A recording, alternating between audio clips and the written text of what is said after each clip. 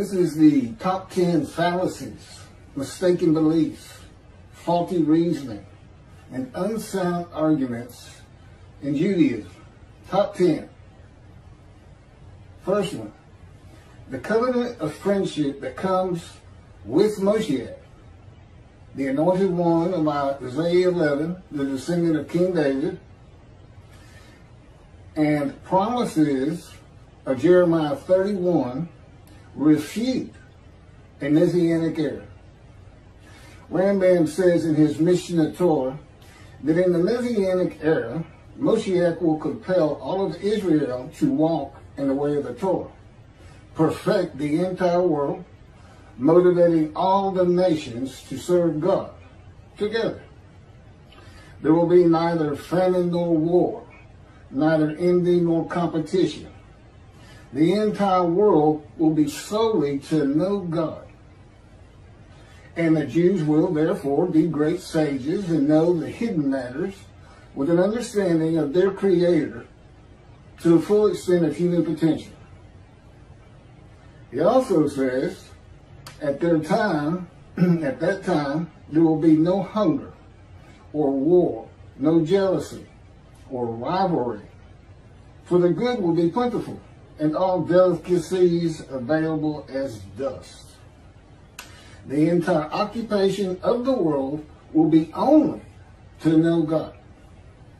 The people of Israel will be of great wisdom. They will perceive the esoteric truths and comprehend their Creator's wisdom, as is the capacity of man. Rambam made every bit of that up. That's not in the scripture. Nothing even close to that. But what do we have when Moshiach comes? Well, there's two covenants yet to be delivered. The covenant of Jeremiah 31, the covenant that God says he will write Torah on everyone's heart and everybody will heed him because he will forgive their sins and remember them no more. Sin forgiveness. That's what that covenant is. The other covenant comes with David. It's called the covenant of friendship. And it differs markedly from this time that Rambam's talking about. That's not in the scripture. Here's what's in the scripture. The covenant of friendship with Moshiach, the descendant of King David.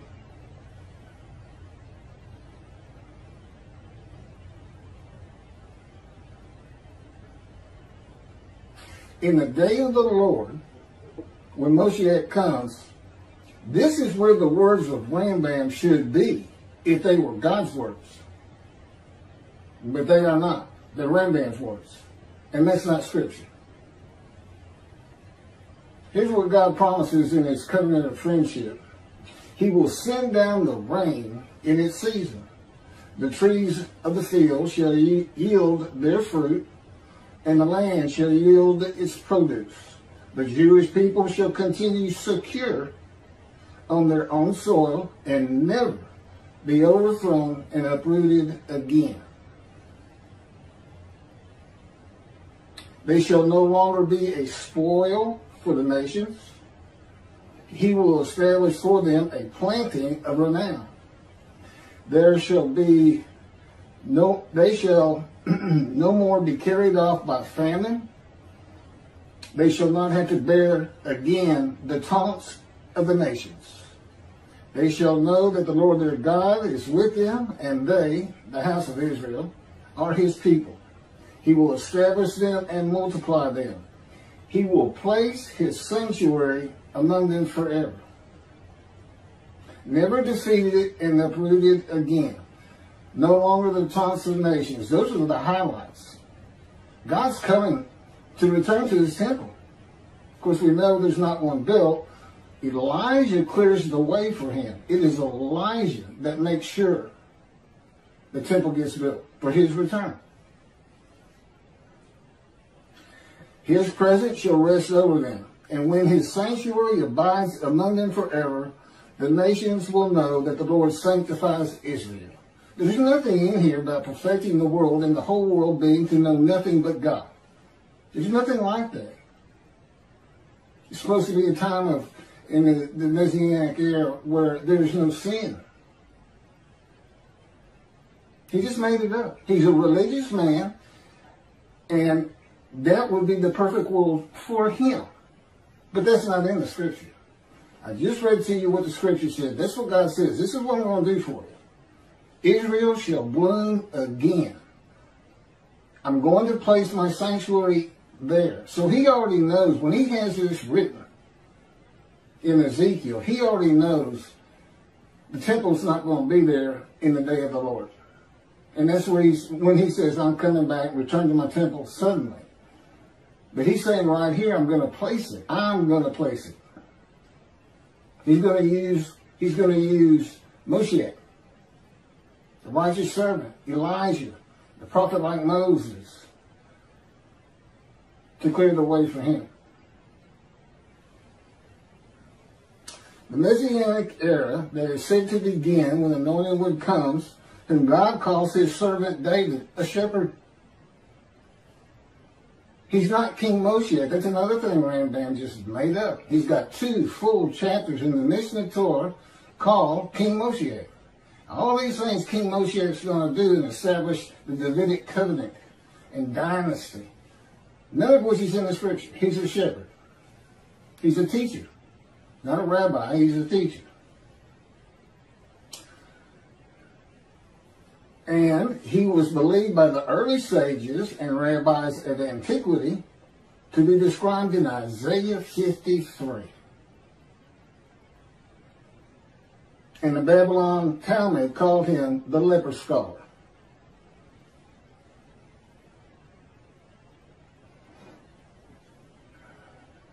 So despite these 2 fabricated chapters of Rambam's Mishnah Torah on King Moshiach, David is appointed the only shepherd not dismissed by God. One of the top 10 things Judaism just refuses to acknowledge is that when Moshiach comes, and he comes with the covenant of friendship, God has a reckoning and dismisses all of the shepherds and will only recognize Moshiach as a shepherd amongst the flock. Not over, not ruling, not a king, among the flock.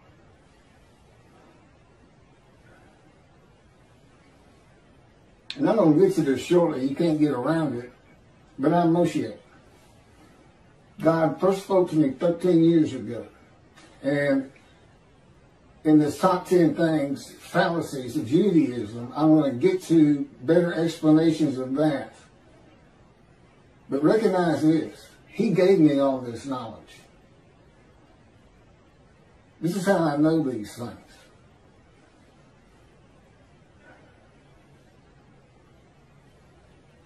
The Messianic era fails to take into account God's reckoning and dismissal of the rabbis and having the glory of the people hurled to the ground by God of Isaiah 63 and utter destruction to the land of Malachi 3, if God's representation of Isaiah 53 is not recognized, who is the Moshiach of Isaiah 11. Now, I believe the realities of the day of the Lord, which is here, and I'll get to that, and the days of Moshiach will be much better than what Mr. Rambam had to say. Utopia is not here. And it doesn't fit humanity. Man is not made to live in utopia on earth. Period. It doesn't fit our nature.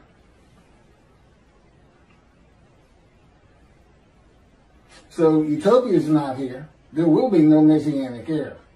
You're not going to be the taunts of nations. God's going to set his temple amongst you. Never be uprooted again, and the land will flourish, which of course it's already done. It blooms again. Second, the top 10 fallacies of Judaism. And this has got to be one of the biggest. The Holy Spirit, also known as the Spirit of the Holy God, also known as the angel of his presence, and also known as the angel of the Lord, is a person. Judaism does not recognize the Spirit of God as being a person. And as you'll see, that's just ridiculous. It's ridiculous. God created all things, including spirit and souls, that together form persons. The first person he created was the person of his spirit, who is the angel of his presence, the Holy Spirit. I mean, think about it. Your spirit is always with you. Okay, and he's got an angel of his presence. That means that angel is always with him. They're the same person, as I'll get to. This is from Isaiah 63, verses 9 and 10. In all their troubles he was troubled, and the angel of his presence delivered them. In his love and pity he himself redeemed them. That's the angel of his presence. Raised them and exalted them all the days of old. But they rebelled and grieved his Holy Spirit. Then he became their enemy and himself made war against them. Well, we know the angel of his presence is a person. And the Holy Spirit is grieved. If you're an inanimate element of the unseen, you can't be grieved.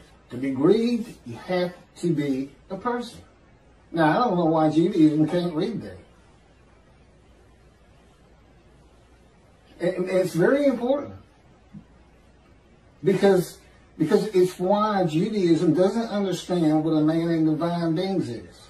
A host of the Lord's host, which I also will be getting to. There are still 3 men to come in the Hebrew Bible. Okay, 2 covenants, 3 more men, Moshiach, Elijah, and the prophet like Moses. Each of these great men were righteous, and all 3 were servants of God. They're all righteous servants. 1 more man to come is God's righteous servant of Isaiah 53. The Moshiach, the anointed one. Well, this is where you find out his main anointment. It's to make the many righteous. Anointed to do what? Why is he the anointed? What's he going to do?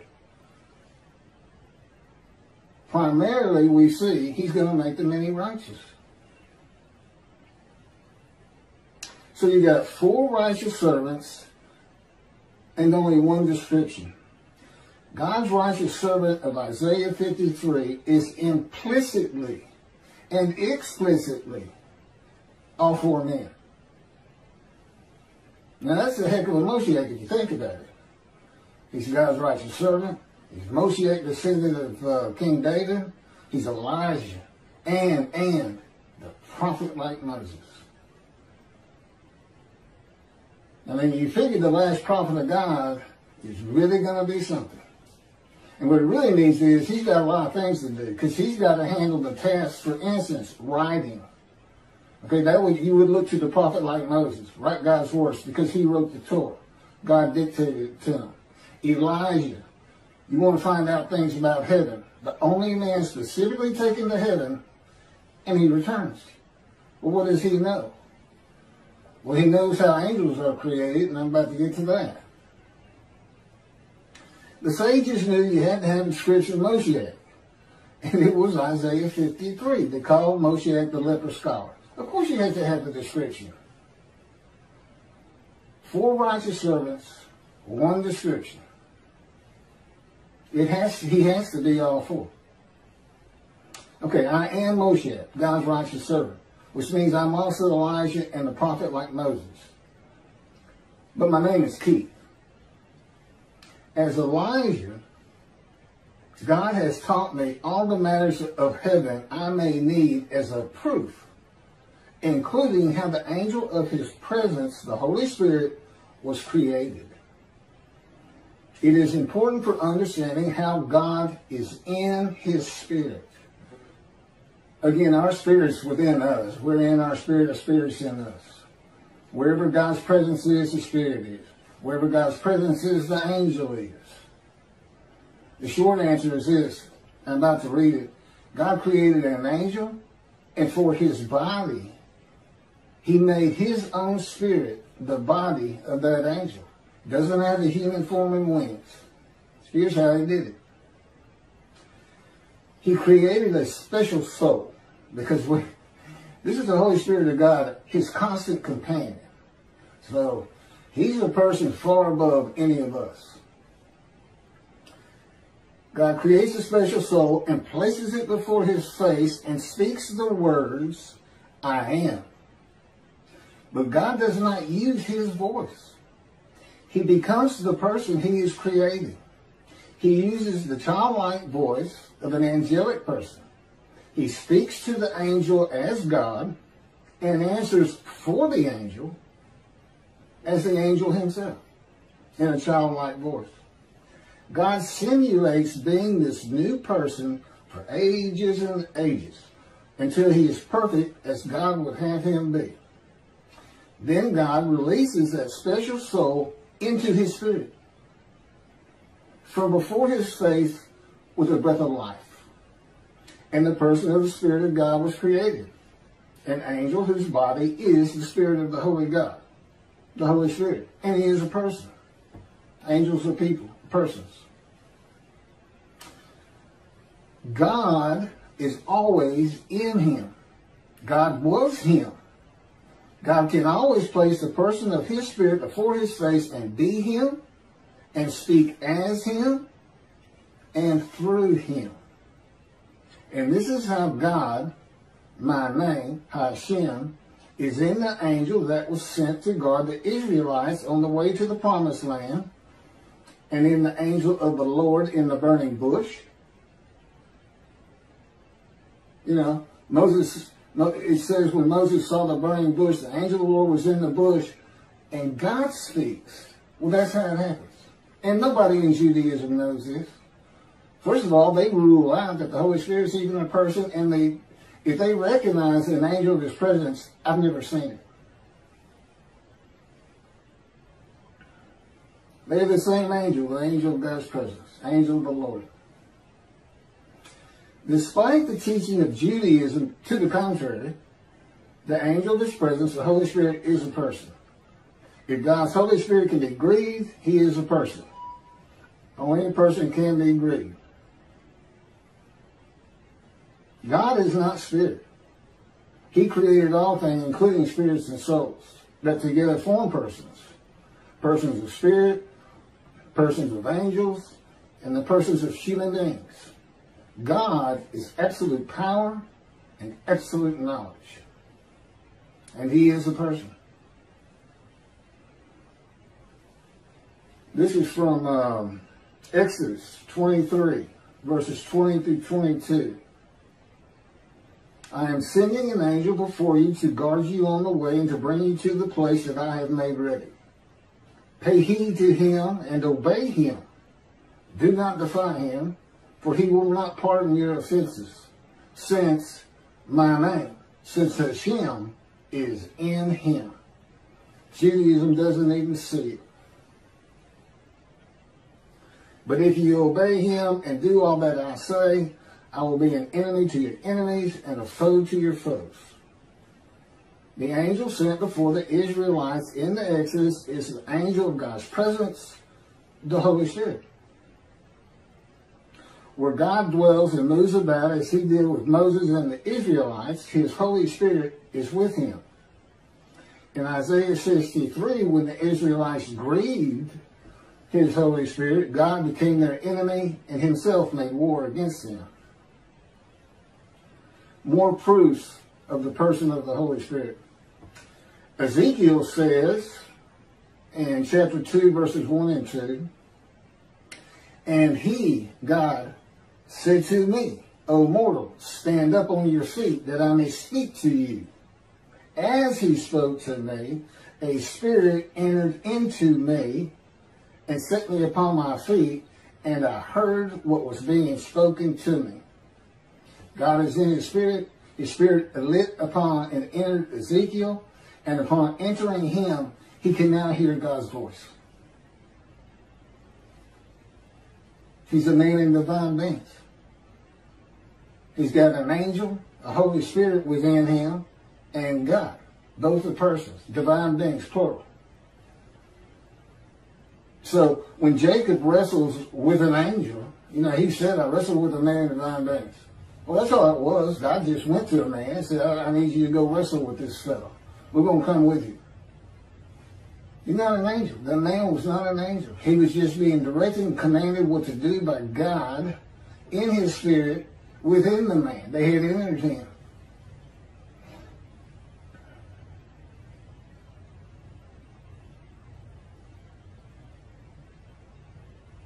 Okay, so what happens in Isaiah 11, verses 1 and 2? The anointed one, descendant of David, the Spirit of God alights upon him. Well, just as with Ezekiel, alights upon and enters, and God is in his spirit. Moshiach instantly becomes a man of divine beings.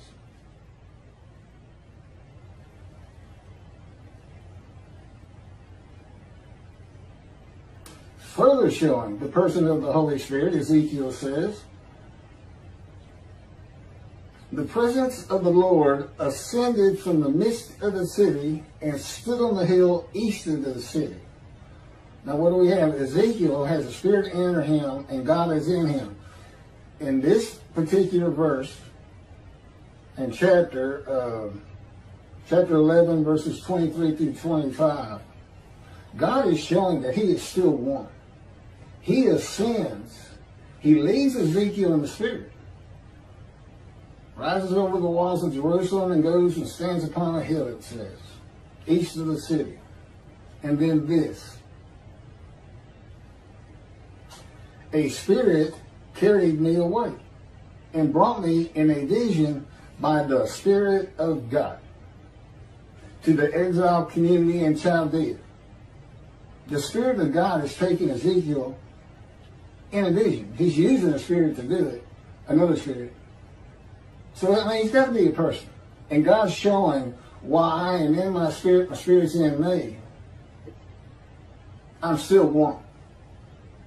We are separate and apart from each other. We're just always together. It's like two clouds. The presence of God, some elements of the unseen. It's his mind. It's where he feels he is. The Holy Spirit, well, he's made of spirit, elements of spirit. Like clouds, they have floated together and basically merged. But they're still separate. They're completely different entities. But if the Spirit alights upon you, and anytime you see a prophet say God's words, the Spirit of God has lit upon and entered him, and God is in the Spirit. But they are separate. But here again is an example that the Holy Spirit is a person, the Spirit of God. Took Ezekiel on a vision. I don't know how Judaism misses it.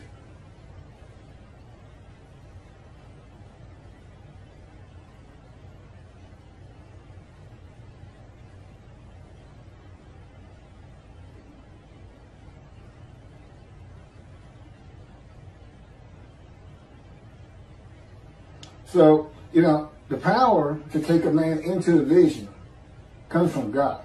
The Holy Spirit doesn't have power. The only entity in the unseen realm of God with power is God himself. He doesn't give power to angels. If they got to do something, he's behind it. So,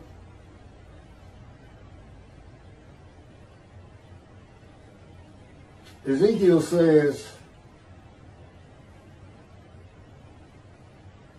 when he returns, and he says, and he tells the exiles all the things the Lord had shown him.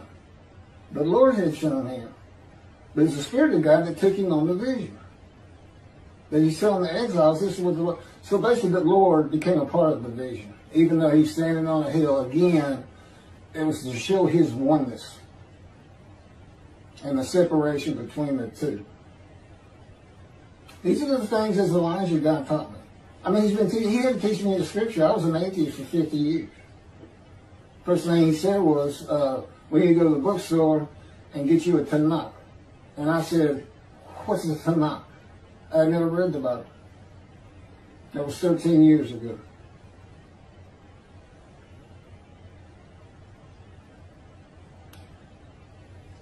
Next, third of the top 10 fallacies of Judaism. A host of the Lord's host. Here's the story of Jacob. Jacob was left alone, and a man wrestled with him until the break of dawn. When he saw that he had not prevailed against him, he wrenched Jacob's hip at its socket, so that the socket of his hip was strained as he wrestled with him.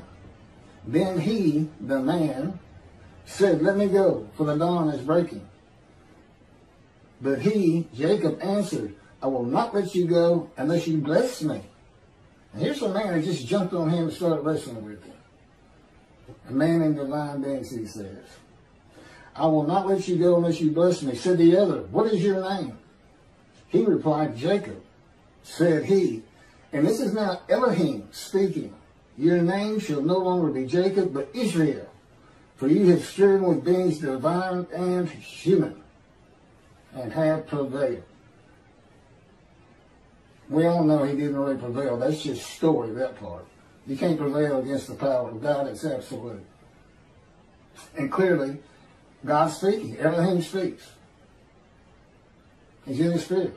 He's in the man.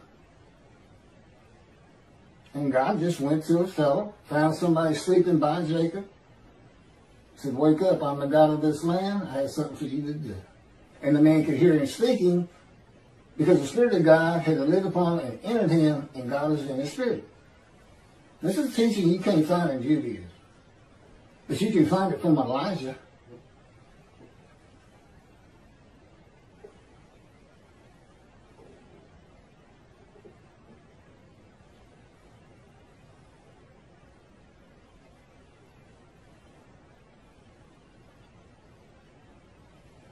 Yet God's stories are always based on actual events and are used for many purposes, such as conveying his teachings and establishing religious beliefs. In this story of the account of the night Jacob wrestled with a man and divine beings, Elohim said Jacob's name was changed to Israel. And Jacob says, "I have seen a divine being face to face, yet my life has been preserved." So he didn't really prevail. Let's just say he survived. And the divine beings are God and the Holy Spirit. And so when it says Jacob said he had seen a divine being, and yet he only saw the man, because you can't see God and the angel of his presence. We cannot see the unseen realm of God, the elements that it consists of. They had no form or image. Jacob saw a host of the Lord's host, and believed him to be a man and also a divine being.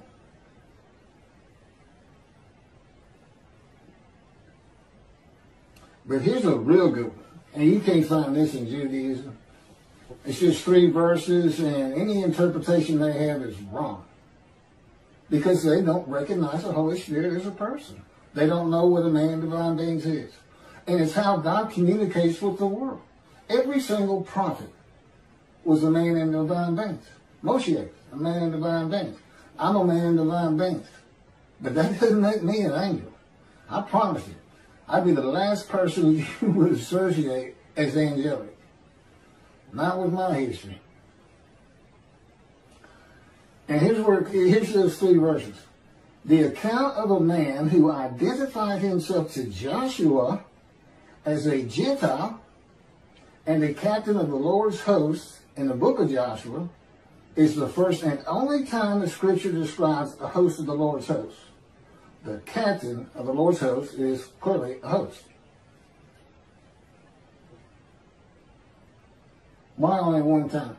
How come Isaiah 63 is the only time you see the phrase angel of his presence and Holy Spirit? Isaiah 63. How come it's not in the Torah? When God said, "I send my angel before you, don't disobey him, my name is in him," why didn't he give a little clarification of that? And this that I'm about to read to you. It's my proof. He hid it. It's what he did. He knew they wouldn't find it. And they wouldn't understand it. It's really cryptic. And that's what Isaiah 53 is. That is the craftiest writing of all time. And of course, I'm going to get to Isaiah 53.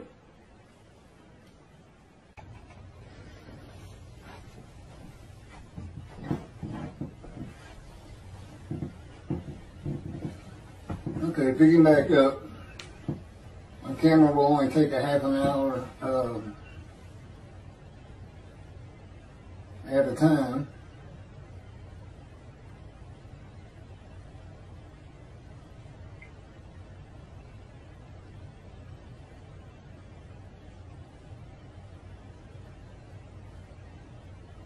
And I can't get it on the screen.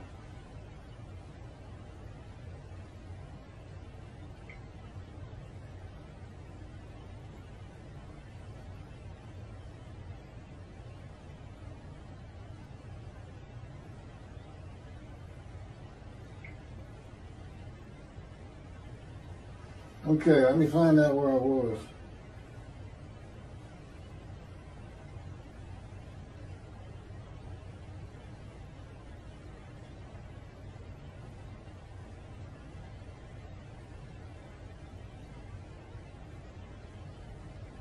Okay, number 4. No, still on number 3, a host.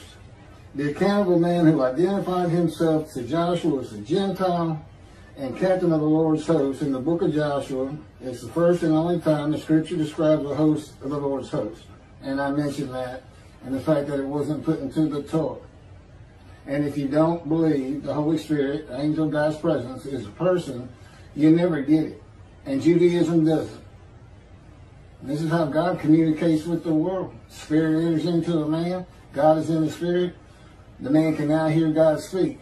And he can hear the Spirit speak, by the way. So, once, when Joshua was near Jericho, he looked up and saw a man standing before him, drawn sword in hand. Joshua went up to him and asked him, "Are you one of us, an Israelite, or of our enemies?" He replied, "No, I am captain of the Lord's host. Now I have come." Okay, so he's not an Israelite, he's a Gentile. Right off the bat, that's what we find out.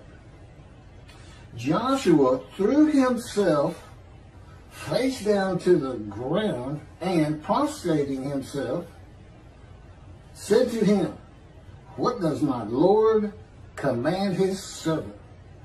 Well, the captain of the Lord's host answered Joshua, "Remove your sandals from your feet, for the place where you stand is holy." And Joshua did so. So let's think about that. Joshua threw himself to the ground before a man with a drawn sword that had just told him that he was not an Israelite. And he said, "What does my Lord command his servant?" Well, the man said he was a captain of the Lord's host. He didn't say he was the Lord. And the captain answers, "Remove your sandals from your feet, for the place where you stand is holy." These are the exact words God said to Moses at the burning bush. God is with this man, and he's speaking through him.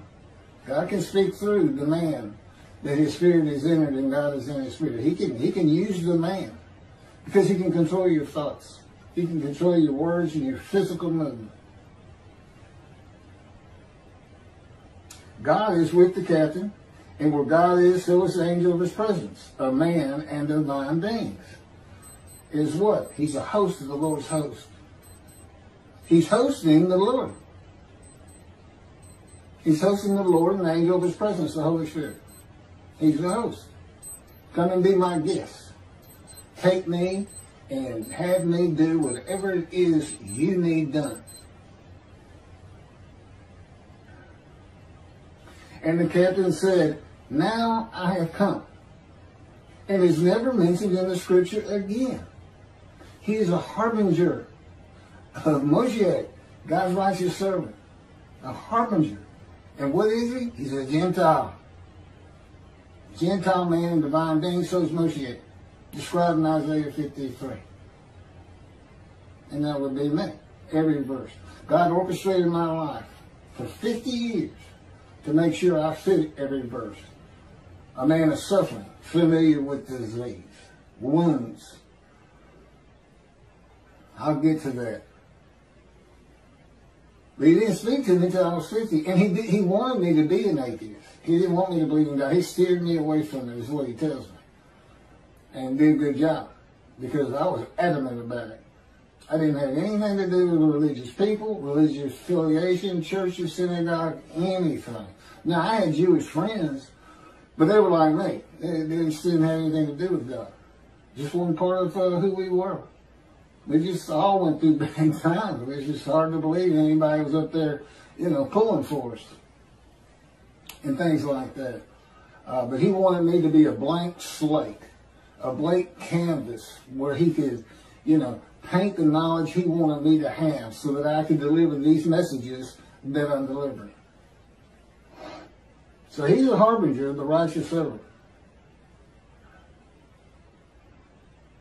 And, that's the Gentile who will rise in the time to come of the prophecy of Jeremiah 31 in the day of the Lord.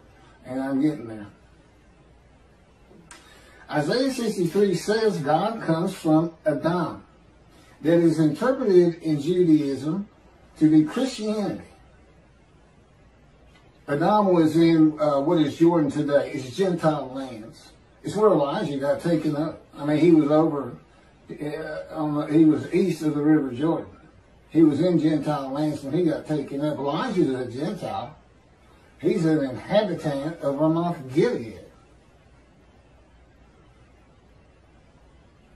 which is Arab and Assyrian. Well, they always were fighting over. It's Arab lands, east of the river Jordan. Ramoth Gilead. And he's a Tishbite. You can't find any Tishbites in any of the genealogies of the tribes that we have. In Chronicles, Kings, Samuel, it's just not there. There's no Tishbites. And he's always referred to as Elijah, the Tishbite, an inhabitant. He lives in Ramoth Gilead. He's a Gentile. And again, I'm all for the righteous servants. I'm Elijah also. A Gentile. The harbinger. A Gentile. God's righteous servant. I'm reading it to you right now. A Gentile. He comes from Adam. God does. And he's got to have a visible representation. He's got to have a Moses. On the prophet like Moses, he's got to have a Moses. His visible representation. Moses, go tell the Israelites this. And also, you better write it down. Write Leviticus down. You're not going to tell them all that.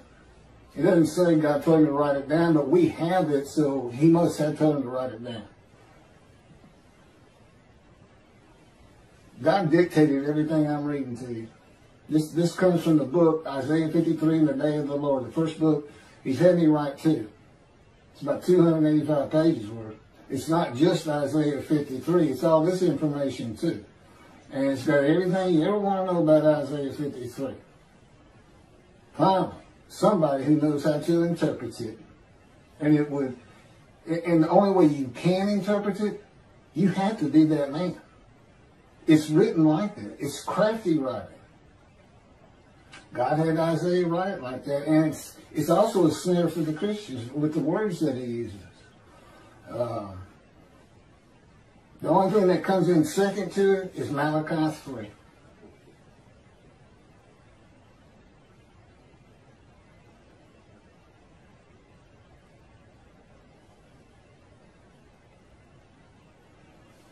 Okay, this would be number 4 of the top 10. God's return in this day of the Lord. It's here. You should be looking for Elijah, and most particularly Elijah, since he clears the way for the Lord. And if he's not successful in his purpose, which is the same purpose that might prosper of Isaiah 53, Isaiah 53 is representing Elijah more than anybody. If you had to pick somebody, but you got to have a guy today. I mean, clearly the original Elijah and David or Moses, they're not coming back. Prophet like Moses, okay. What did Moses do? He wrote and spoke God's words to the Jewish people, the Israelites. This is what I'm doing. And David brings the reckoning and dismissal, by the way. with the covenant of friendship. He doesn't clear the way, Elijah does. Judaism got that wrong. And why? Rambam, King Moshiach. King Moshiach must build the temple, and then we will know it's truly him. Now, you're going to know it from this. And failing to recognize who I am brings you nothing but trouble. Your glory will be hurled to the ground. That's from 63, chapter 63 of Isaiah. And in Malachi 3, God brings utter destruction to the land if that temple's not built. That's clearing the way for him. So, this is God's return in this day of the Lord. How do we know this is the day of the Lord? Again, Judaism, I've never heard anybody in Judaism, any rabbi, speak of what I'm about to tell you. This is how we know. It begins with Jeremiah 31. When God says, see, a time is coming. 3 times. Summarizing those, the land blooms again. The cities are restored, and Jerusalem is rebuilt to a size at least as large as in antiquity. And it's a major metropolitan area today, much larger than anything in antiquity. Jerusalem is rebuilt to at least its size it is today. And see, a time is coming, God will make a new covenant with you. That's the covenant of sin forgiveness that begins, I will make a new covenant with you and write Torah on your hearts. How does he write Torah on your hearts? He forgives all your sins. What else does that do? Makes you a holy seed. When did he do this before? For the exiles, Assyrian, Babylon exiles. He forgave their sins. Isaiah wrote those. Jeremiah writes it for the dispersal, the Roman dispersal. Isaiah wrote it for the exiles. And what did they do? They built a second temple. What do we know? We need another temple.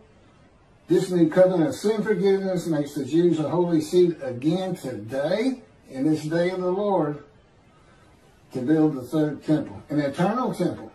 Never be defeated and dispersed again. It won't be destroyed.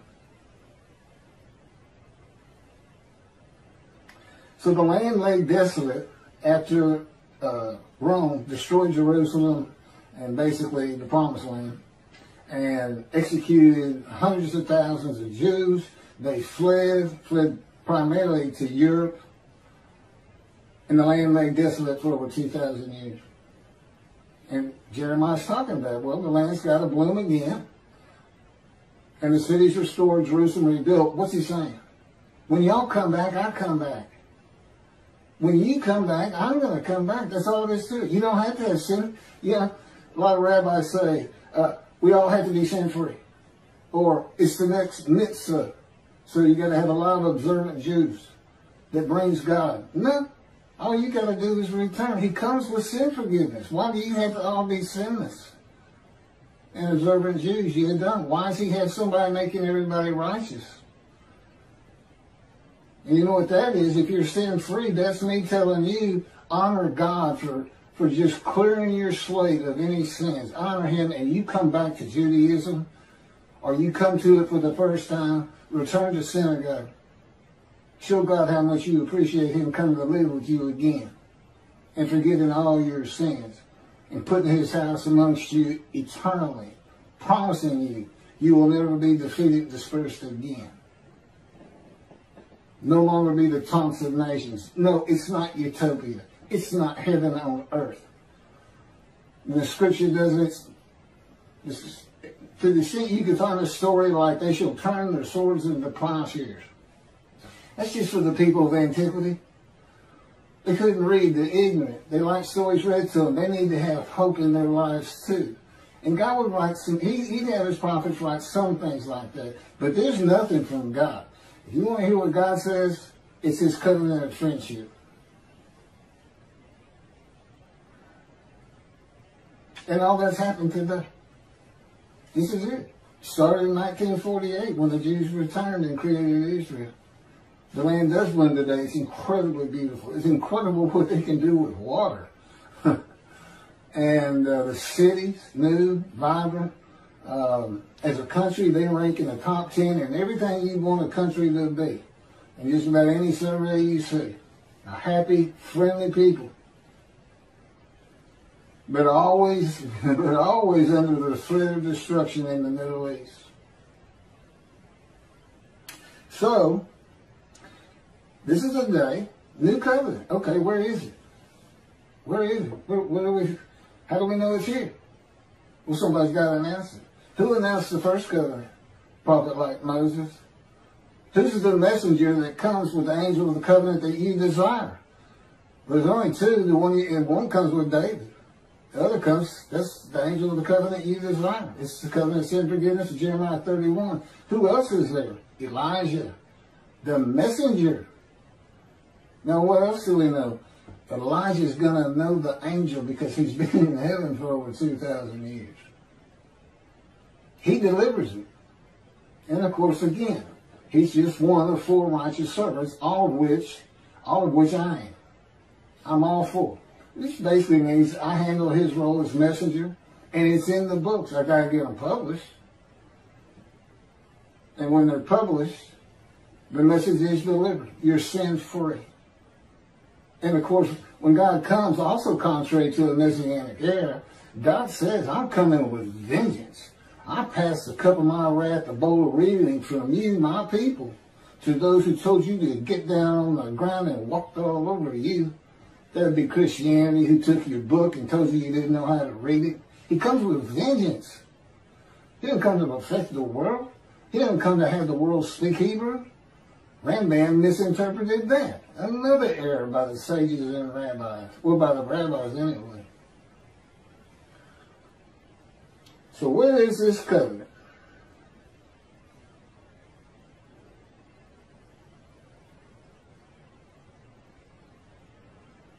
So anyway, since we know the new covenant is here, we go to Malachi 3. That's the next time we see it. And that is where the day of the Lord is announced. God says, I'm sending my messenger before me to clear the way, and I am going to return to my temple suddenly, just as soon as it's built. Suddenly, and the angel of the covenant you desire is on the way. So that's where you go. That's how you know this is the day of the Lord, and that, see, a time is coming 3 times, means the time he's referring to is the day of the Lord. It seems so simple. Judaism doesn't get it. They don't teach it. Well, the rabbis who were dismissed, I bring the reckoning. I'm David. And they are dismissed. I'm the only shepherd, a teacher, God recognizes. That means they don't go into the scroll of remembrance. That means they don't go to the heaven that God is creating with the name Israel shall endure. And the only way they're going to get out from being dismissed, they're going to have to teach the same things I'm teaching, which is what I'll be doing. That's how I'm a shepherd. I'm going to be teaching these matters of the 2 books God dictated to me. They're going to have to do it themselves. They're going to have to tell the flock. We've had 10 fallacies that really, really God is unhappy with, particularly the Messianic era. He never said anything like that. False teachings. But they're going to have to teach these matters if they want to remove themselves from being dismissed and get entered into the scroll of remembrance. And that's even acknowledging that they're sin-free and that they're observant Jews. Doesn't matter. They fall in with those who do not heed and revere the Lord. And they're going to have to prove they do by teaching these books. By the way, you can find them at keithmccarty.wordpress.com. And I've got a YouTube video on every single chapter from both books. It's about 45 YouTube chapters, but there's 50 chapters in the first book and 16 in the second book.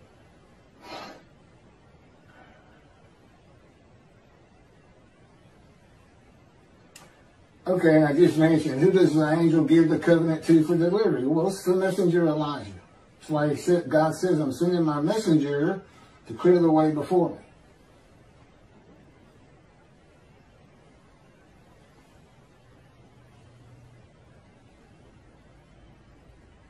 So who does not fit every verse of Isaiah 53 to be God's visible representation in this day of the Lord that will clear the way for him by having the third temple built for his return to dwell amongst his people forever and deliver the last two covenants? Jesus and the Jewish people as Israel, which is the common teaching in Judaism today, that Isaiah 53 describes the Jewish people as Israel. Those two don't even enter into the conversation, because Isaiah 53 is God's visible representation in the day of the Lord. And of course, Judaism doesn't know that. Jews for Judaism certainly doesn't. They believe in this Messianic era, this utopia on earth. That's what they base their reasoning on, the grounds for their argument that 53 is Israel, based on something that's never going to happen, based on Rambam's words, not God's. And Toby, a singer of Outreach Judaism, he says, verse 10, where it says, God chose to crush this man with disease, that he would offer himself for guilt. And I'm going to get to that. I mean, he just flew off the handle and said, that's a guilt offering. Let's go to Leviticus. He went the Christian route. Let's go to human sacrifice. And none of it makes any sense. It's an absolute absurdity. And I got plenty of writings on it. But basically he said everybody murdered in the Holocaust were a guilt offering.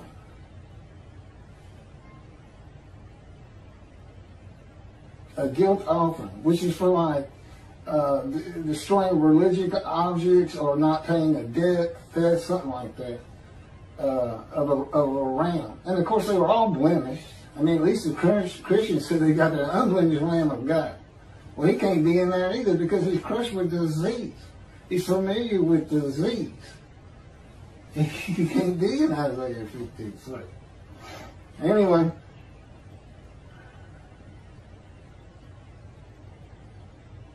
Oh, and SCE Christians, guess what? He's a Gentile. There's a harbinger of him, the captain of the Lord's host. He's a Gentile. And God comes from Adam, Gentile lands, and of the peoples, no Jew is with him. He comes with a Gentile. Jesus is a Jew. Moshiach of Isaiah 11, described in Isaiah 53, is a Gentile. A shepherd.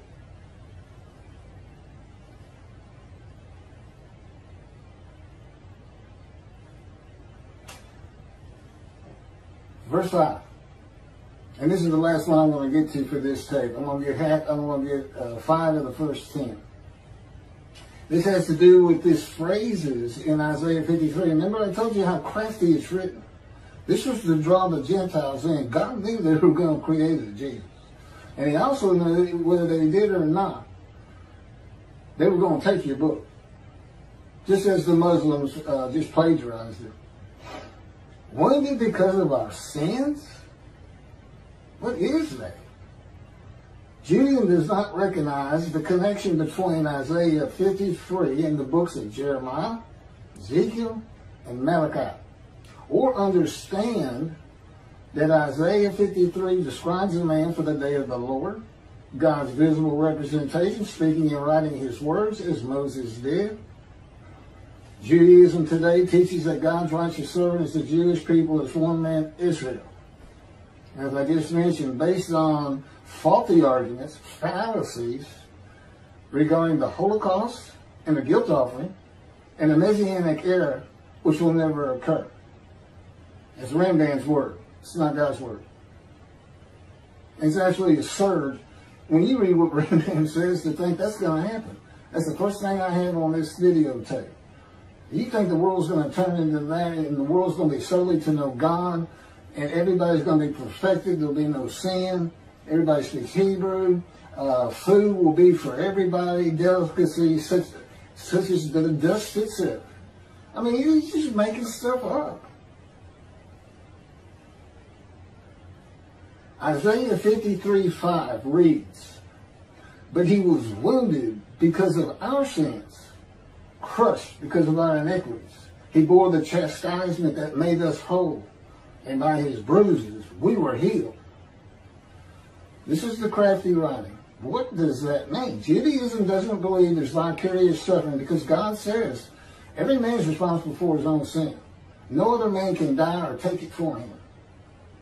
And they're clear on that, and especially if you ask them about Jesus, they say, well, no, that can't happen. Well, that human sacrifice can't happen. God's not a God. He's not a Mayan God, an Aztec God that would commit human sacrifice, much less accept it. The book of Ezekiel, and I promise you, Judaism doesn't have a clue about this, and you can't really know if you're not the man going through it. Here's the answer. The book of Ezekiel is the key to understanding Isaiah 53. Ezekiel is told he will bear the punishment for the sin. I mean, that's what the punishment would be for. It doesn't say for sin, but you can see how these same words, wounded for our sins, start getting built in. Ezekiel is told he will bear the punishment of the houses of Israel and Judah, and he is punished, chastised, maltreated, bruised, and crushed. These are the words of Isaiah 53. It's not just verse 5. To make him suitable to be a prophet to the Assyria Babylon exiles and speak the words of God he is given during the ordeal and the anguish of it. It is to remove his self-will and make him humble to God and the Jewish people. And it's done in God's power and his words. Just like the righteous servant. Except Ezekiel is not crushed with disease and does not make himself an offering for guilt. God just sees it as him. This is what Ezekiel says. And by the way, I call it God's boot camp. And he will hurt you. He'll maltreat you. He'll hurt your feelings. He'll draw emotion and anger from you all day long. Just to change you, break your will, make you humble. Like I said, it's like a boot camp. It's like breaking a wild horse. I mean, you know, they beat on a wild horse until he stops bucking.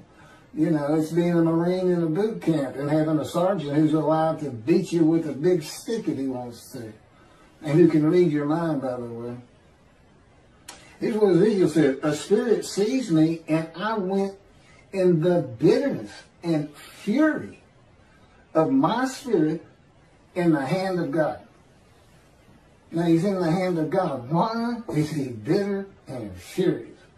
Because when God punishes, maltreats, chastises, bruises, and crushes you, doesn't matter that it's God. You're furious and you're bitter. I mean, he's very good at these things. And again, he's just changing. He'll tell you what's for you. Of course, I always got some kind of argument that I don't care to have it. Thank you. I don't want it. He says you need it. And here's what God says to Ezekiel. I will make your face as hard as theirs. It's talking about the Jewish people, the Israelites. I will make your face as hard as theirs, and your forehead as brazen as theirs. I will make your forehead like adamant, harder than flint. Do not fear them, and do not be dismayed by them. And then God maltreats and punishes him for the punishment of the house of Israel and Judah for their sins. For 430 days he is pinned to the ground with the power of God, binding his arms behind his back as though with handcuffs. For 390 days on one side. He's not allowed to flip over to the other side. I can't get through a night without flipping over. 390 days for the punishment of the house of Israel and 40 more days for the punishment of the house of Judah. Now, he's a priestly man. Do you know how mad you would be to know you're getting punished for the sins of the people you've been trying to stop sinning? Your whole...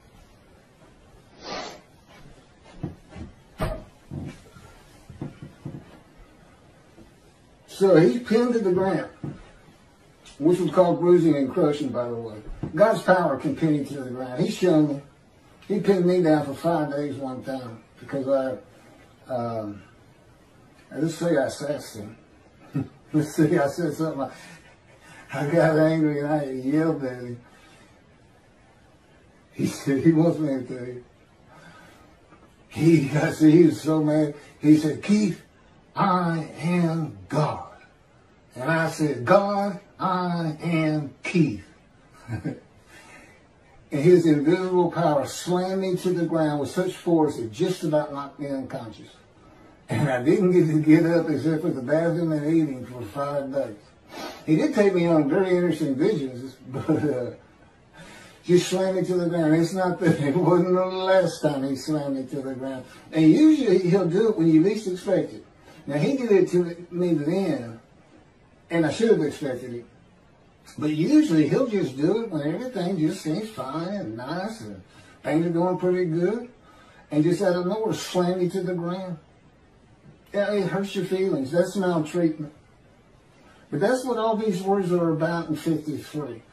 God's boot camp. And he does it. He does it in his power, which envelops me. I mean, I always know, and there's a heaviness around me in my body. I don't just hear his words. I mean, I know he's right here with me. So, for 430 days, pinned to the ground, crushed and bruised, eating nothing but bread, chastised by the words of God. There's one example of that.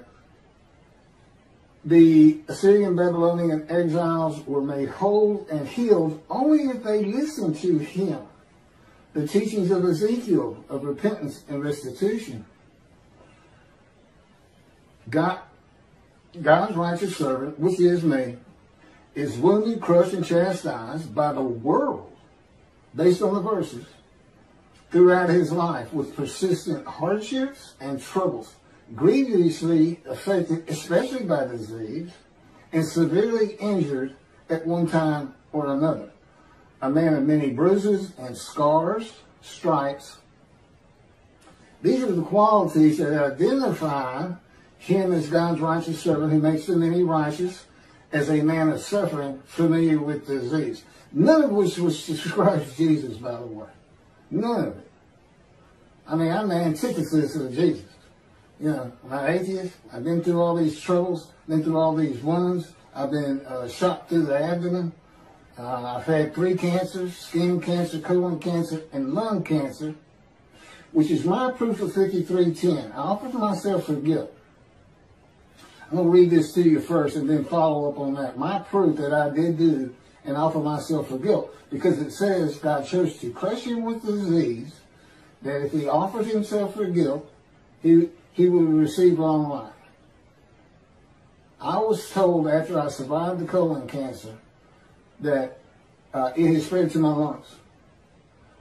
They gave me about 1 month to live, said it was untreatable, there's nothing they could do, it's too advanced. I said, what does all that mean? You're not going to treat it? They said, no, you're just going to die, and you're going to die soon. And that was when the planes hit New York 20 years ago. And I've never seen a doctor since. I walked out of there and I never came back.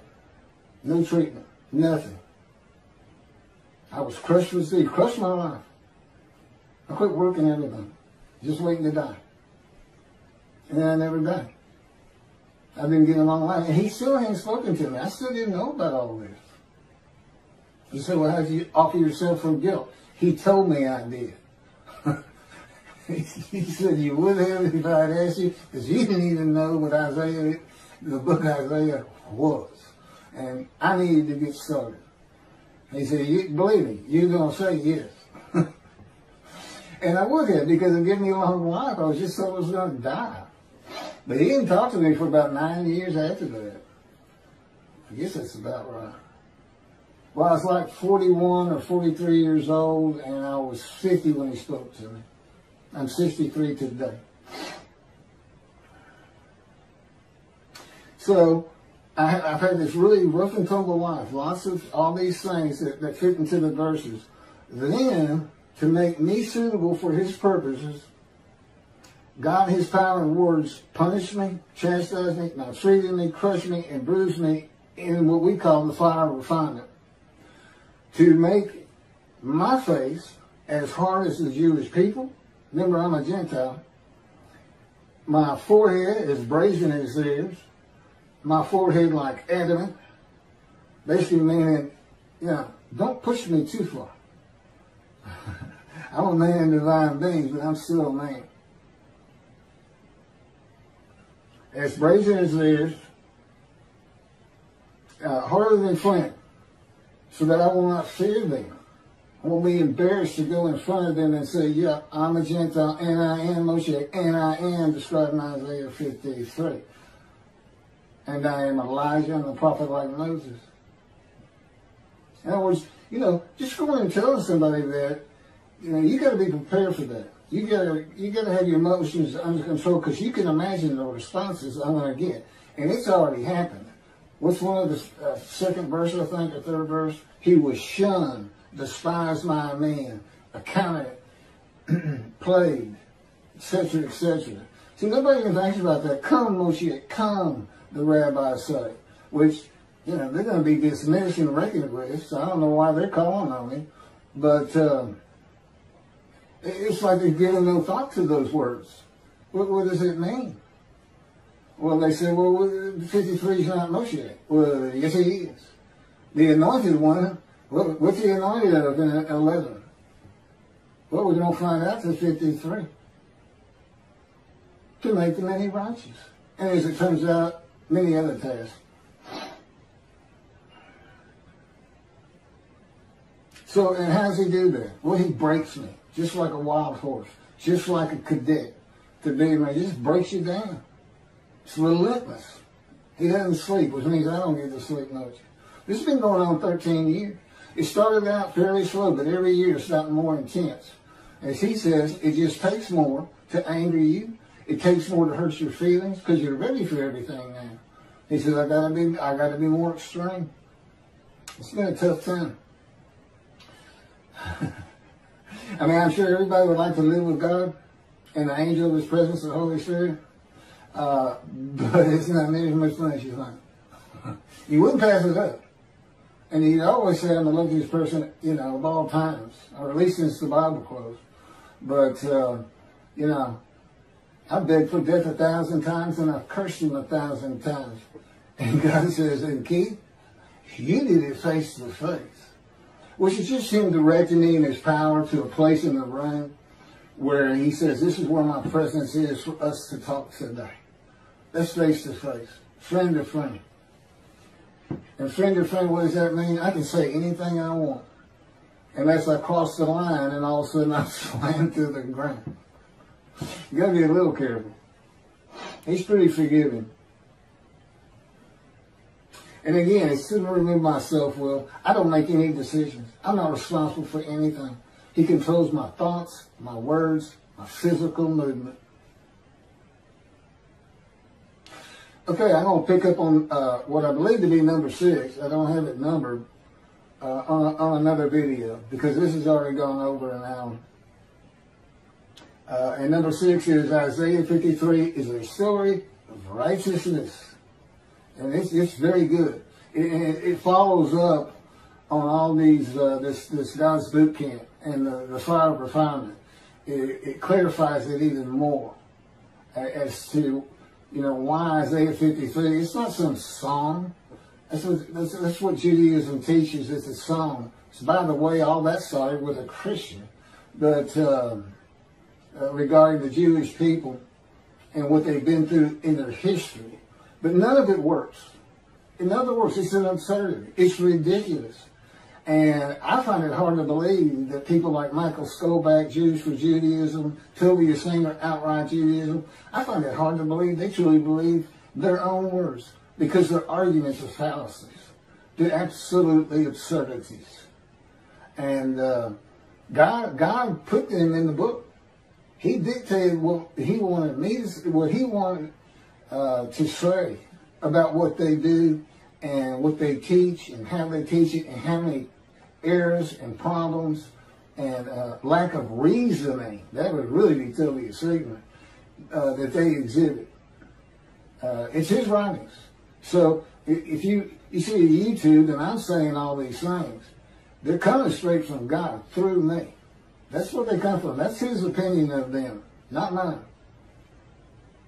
Although I have to admit, after reading the reasoning and the arguments and seeing how many fallacies, these top 10 in Judaism, I'm not that impressed with them. I'm not impressed, and I was an atheist for 50 years. But I'm not impressed with them, but I have to remember, God taught me a blank slate, a blank canvas, a painting of how he wants me to understand him, his spirit, the unseen realm, and his creation and his people. Everything in my life is about the Jewish people. And I'm still not clear if he's going to have, sometimes he tells me I'm going to convert Orthodox in Jerusalem, and sometimes he says I'm still thinking about it, which is ridiculous because he doesn't do that. He always knows exactly what's going to happen. So he's just kind of leaving me dangling a little bit. I'm not on the executive committee.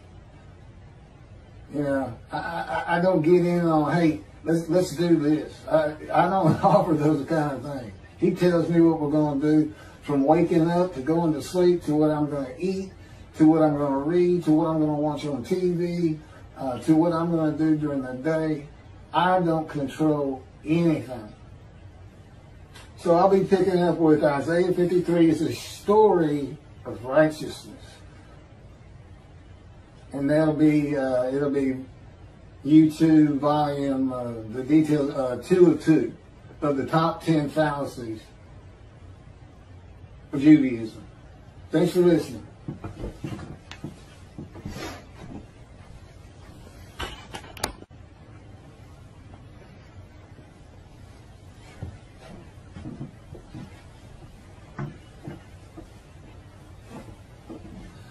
This is the second of 2 videos covering the top 10 fallacies of Judaism. This picks up with number 6. Isaiah 53 is a story of righteousness. It is not a song, as is taught in Judaism, of the history of the Jewish people. The witnesses of the first 6 verses of Isaiah 53 are sick with guilt from not following God's law and not being righteous. And they're in quotes.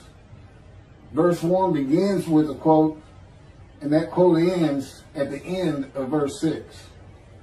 That combines everybody in those 6 verses as a similar people, same people. They're sick with guilt, and so, from not being righteous, and the man goes through this fire of refinement with God, God's boot camp, which I mentioned in at the end of the first video of 2 on the top 10 fallacies of Judaism. He goes through this fire of refinement for them to become God's righteous servant, who makes them many righteous. An example is, he was wounded for our sins. He is, but not in the sense Christians believe in some sort of human sacrifice. He is wounded by God, in the power of God, to make him humble to God and the Jewish people, to take his self-will from him, and so that he'll be suitable to God for God's purposes as a prophet, to remove the fury as his spirit, which we saw Ezekiel say, I went in bitterness and the fury of my spirit in the hand of God. And we know Moses had the same kind of temperament. His story pretty much begins with, he became so angry at a man that he killed him, and getting into fights. And to be presentable, to go to those who are sinning and who are sick from it, sick with guilt. In these first 6 verses, they are the many made righteous. See, it's a story. I mean, he's pretty much like them. But he rises to the crown of God's righteous servant through this fire of refinement. That's how he's prepared and taught at the same time, taught the scripture. And bring them to observant Judaism, which removes their guilt. And that's what Isaiah 53:10 is about. He offered himself for guilt. Offered myself to go to the fire of refinement, to go to them and remove their guilt. Okay, just because I went through the fire of refinement does not remove their guilt. This is reality. This is the real world. It's because it's God's righteous servant. If they recognize me, and that's how the first verse starts. Who can believe our report? Who has the arm of the Lord been revealed on?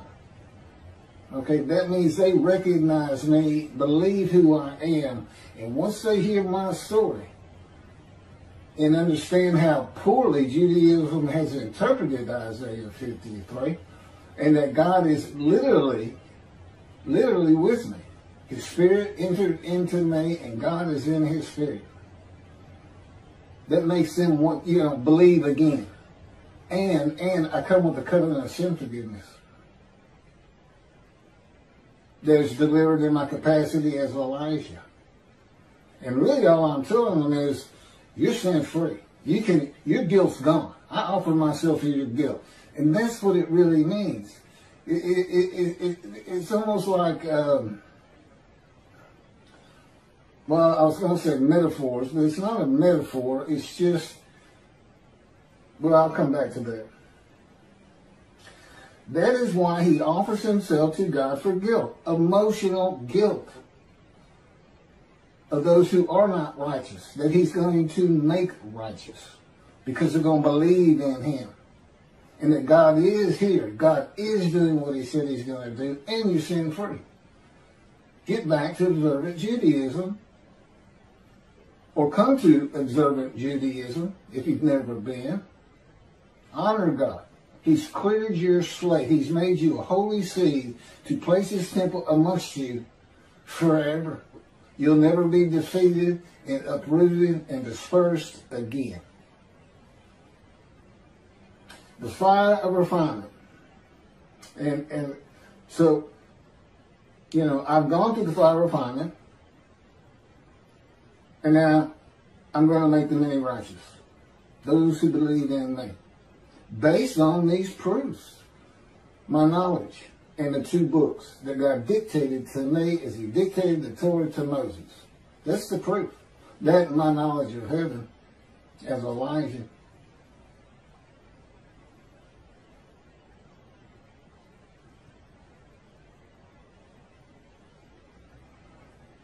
Isaiah 53 was written in such a manner that you cannot put it together if you are not going through it. No one ever has. God had it written that way by Isaiah. You can't figure it out. And you don't even realize Ezekiel goes through the same thing. That's the go-by that God put into the Tanakh to show you this is how it's been done before. These are the same words being used. Ezekiel is punished for what? Well, ultimately for the sins of the houses of Judah and Israel. That's what he's told. But really what's happening is God's just making him angry, making him furious and bitter, being told he's got to suffer their punishment. It's not really what's going on. God's just preparing him. I've been in God's fire refinement for 13 years. He spoke to me when I was 50 and I'm 63 today.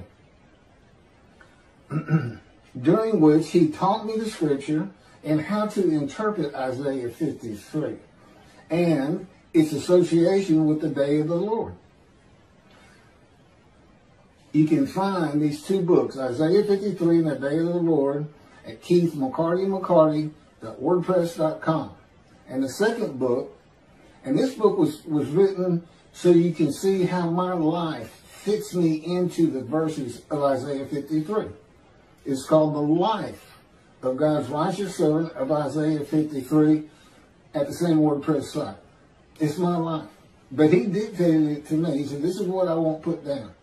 And basically, again, it's to show you who I am, but it's also to show you how I fit the verses. And it goes about 7 chapters, there are 6 chapters that are my life from birth. And then in chapter 7, it's called God Speaks to an Atheist. And then from 7 to 16, you see the fire refinement. It's me and God and the Spirit in me, and God's in His Spirit. And so the rest of the book is just the last 13 years.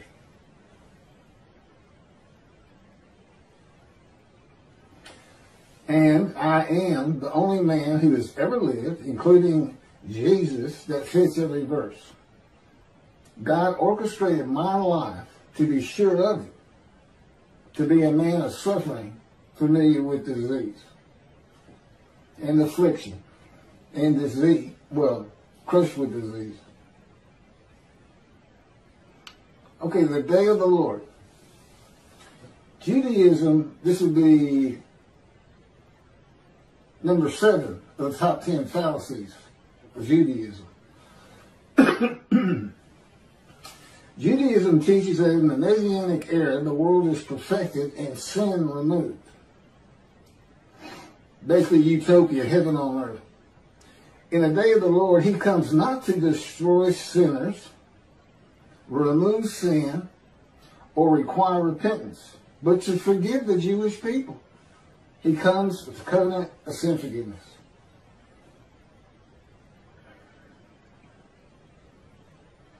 The Jewish people, so there'll be a holy seed to build the 3rd temple. Just as He forgave the Assyrian Babylon exiles, making them a holy seed, and they built the 2nd temple.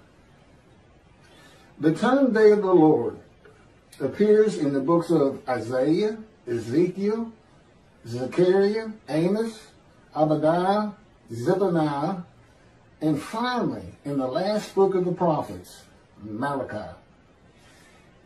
In Ezekiel and Zechariah, the day of the Lord is said to be only against the nations, which would be the Gentiles, nations of the Gentiles.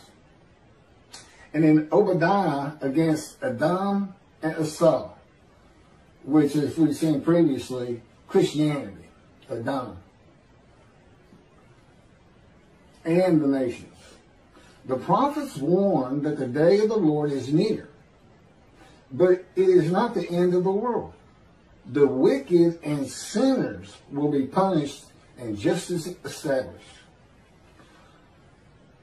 This is Isaiah chapter 13, verse 9. Lo, the day of the Lord is coming with pitiless fury and wrath, to make the earth a desolation, to wipe out the sinners upon it. It doesn't sound like going out and perfecting the world by Moshiach, to accept the Jews as having always been right about God all along.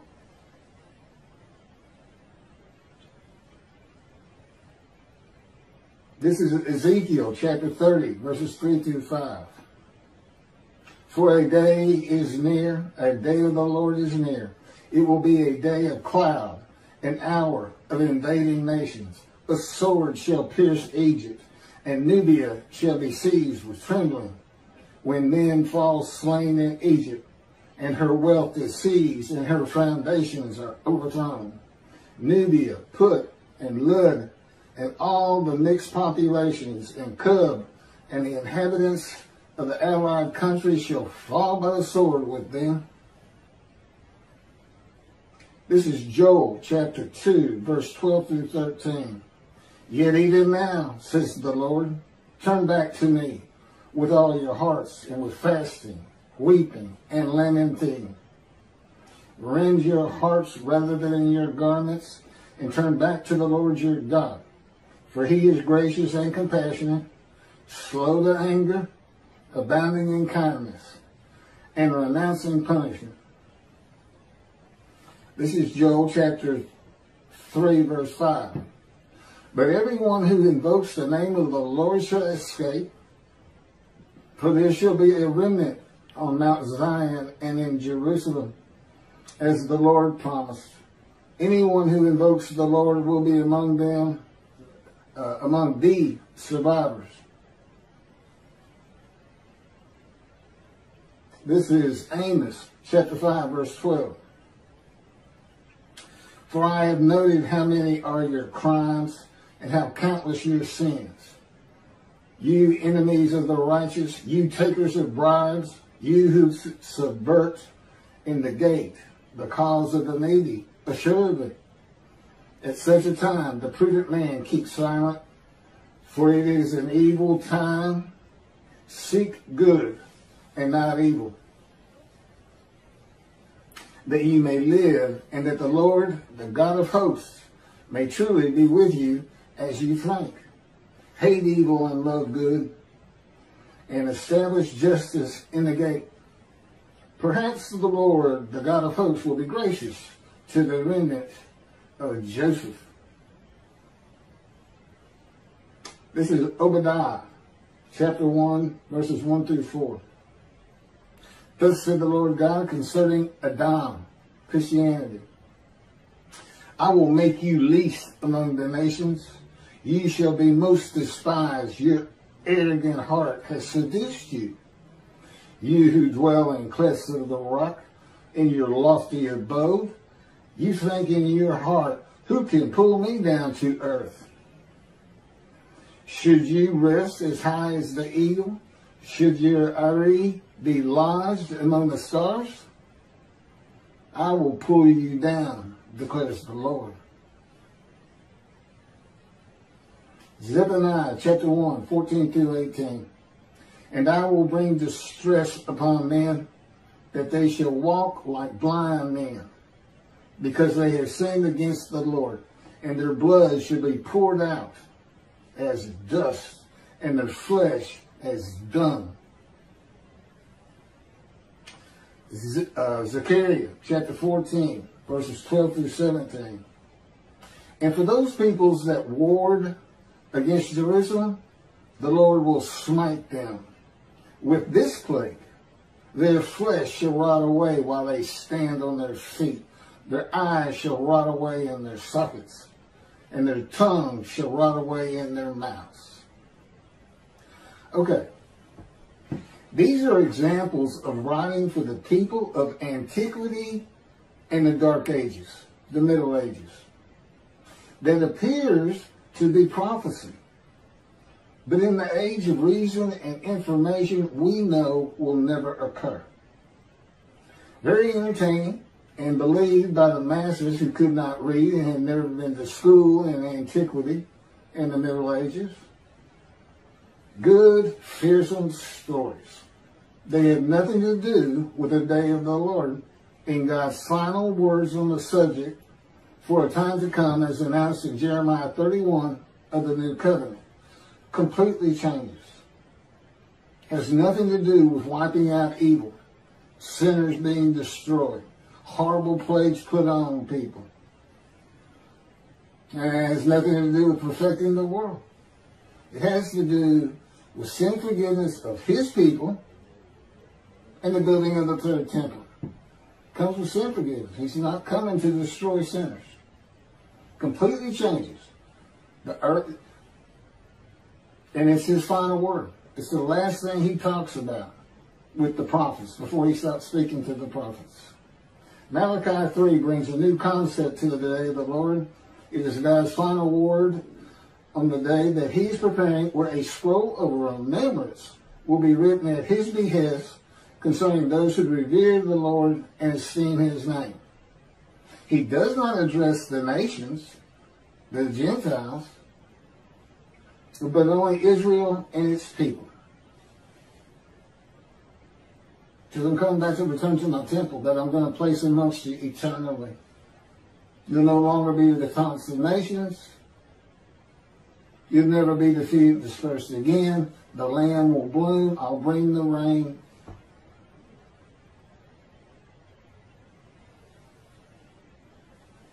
and sin forgiveness. In the day of the Lord, he comes with his messenger, Elijah, and the angel of the new covenant of sin forgiveness, not to destroy sinners or require their repentance, but to forgive them and give them another chance. That would be just his people. The scroll of remembrance, you have to be entered into it to go to the heaven that he is creating for the name Israel to endure. The rabbis have been dismissed. By my arrival, reckoned with and dismissed. They don't go into the scroll of remembrance until they teach and straighten Judaism out the way the scripture says it is. Instead of these fallacies, these faulty arguments, these bad commentaries, this lack of reasoning and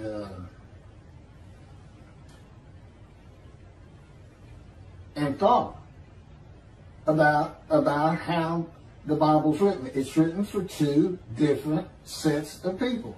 Antiquity in the Middle Ages and the age of reasoning, of science, of medicine, of information, of the internet. You can't rely on what the sages and rabbis said. And he changes it. You had all those horrible verses about the day of the Lord, this great Armageddon. But that's not what happens. He changes it right at the end. He says, well, now this, you know, for those who can think of their own and don't have to rely on sages and rabbis of antiquity, for those with reasoning abilities, for those who can make proper commentary and argument for what they want to say, contrary to this teaching that the people of Israel are God's righteous servant of Isaiah 53, instead of realizing that's the man that's going to be God's representation. He's going to be for righteous servants. And there's lots to do. And you have to have a description. Even the sages knew that. The leper scholar, a man who's diseased, but is a scholar, very learned. Okay, well, as I mentioned, I've gone through 3 cancers. The last that was supposed to take my life 20 years ago. But I'm also a lawyer. I am a scholar. And I'm most definitely a scholar of the prophets, the book of the prophets, of the Tanakh. I don't deal much with the Torah. God says they've done all you can do with the Torah. There's nothing left. You don't even have to bother with it. I don't have anything to do with the Talmud, except when we need something, like the verses that lead to the naming of the man of Isaiah 53 as a leper scholar. But I got too many other things to do. Rambam says, Moshiach will study Torah day and night. No, I'm not.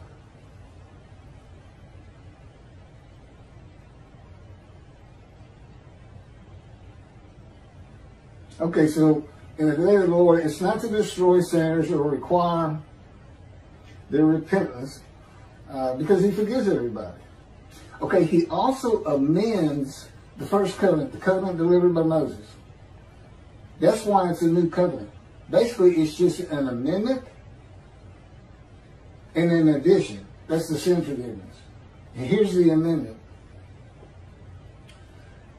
He amends the first covenant, Malachi 3, to be mindful of the teaching of my servant Moses, whom I charged at Oreb with laws and rules for all Israel, rather than strict compliance of the first covenant by all the Israelites. In Malachi 3, he shows you, not everybody's going to heed him, even though that's what Jeremiah 31 says, everybody shall heed me. Well, he's granting sin forgiveness. That's what you would expect. But we also know the reality is that's not going to happen. That's why there's also a scroll of remembrance. Those who heed and revere him, and those who do not.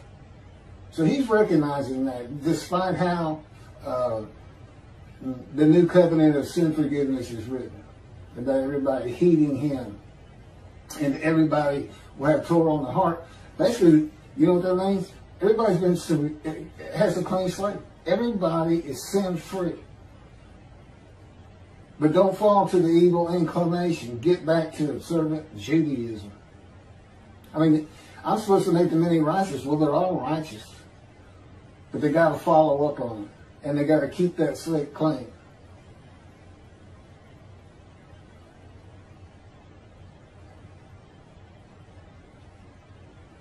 God knew in modern times, secularism and reliance on science, medicine, technology, that his righteous servant might not be recognized, believed, or heeded. Again, 53 has in it, he was shunned, despised, and accounted plagued. And that's already been going on with me for quite some time. And I'm sure it will continue for quite some time.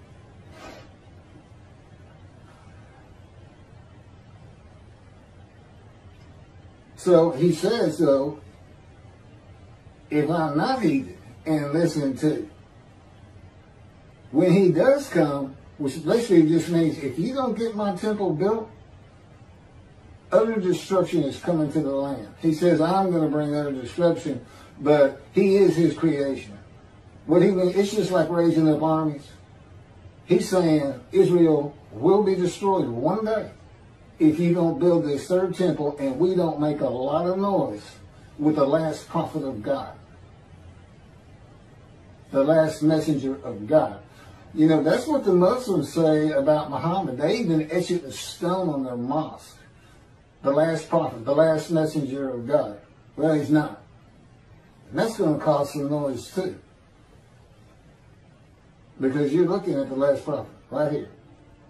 And what else should you see if you use your imagination? The angel of his presence, the Holy Spirit, has entered me and God is in him.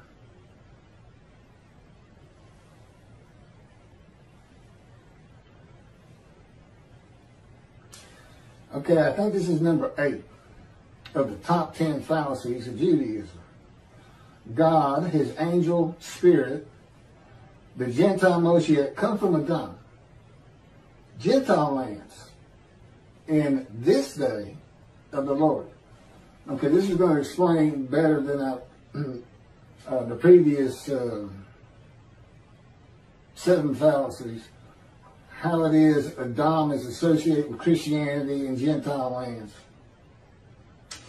Judaism does not teach that Moshiach comes with God from Gentile lands, or that Moshiach is a Gentile. Which you think anti-missionaries would really like to get their hands on.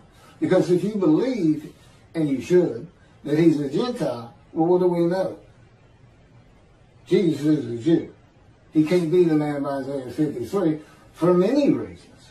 But that's just another one. It's part of the reason God comes with the Gentiles, as a matter of fact. Because he knew what the Gentiles were going to do.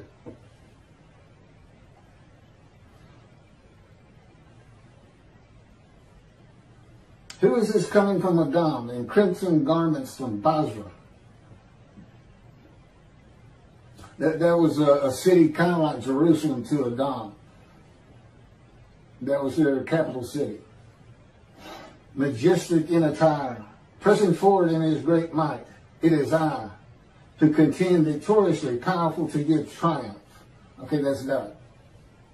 And that's Isaiah chapter 63, verse 1. In the Talmud, Adam is described as the eternal enemy of Israel and Judah, who not only always oppressed Israel, but at the time of the destruction of the first temple, took advantage of the situation and seized control of parts of Judah. And it is hinted that Adam also took part in the destruction of Jerusalem and even in that of the temple itself. The overwhelming majority of homilies about Adam speak explicitly of Rome, Gentiles. It was stated that Rome was founded by the children of Esau, brother of Jacob, who was, Jacob, of course, renamed Israel, who were eternal antagonists against each other. Esau only married Gentile women. All of his children were Gentiles. The Hebrew word Adam means red, and the Hebrew Bible relates it to the name of its founder, Esau, the elder son of the Hebrew patriarch Isaac, because he was born, quote, red all over. As a young adult, he sold his birthright to his brother Jacob for red pottage. The Tanakh describes the Edomites as descendants of Esau. These identifications occur in the Midrashim, which that's the plural form of Midrash, and the Talmud, but also in the Palestinian Targums of the Torah, and in the Targums to Lamentations and Esther. Edom became a synonym for Christian Rome, and after the fall of Rome, to Christianity. The Targums are interpretive renderings of the books of the Hebrew Scriptures, with the exception of Ezra, Nehemiah, and Daniel, into Aramaic.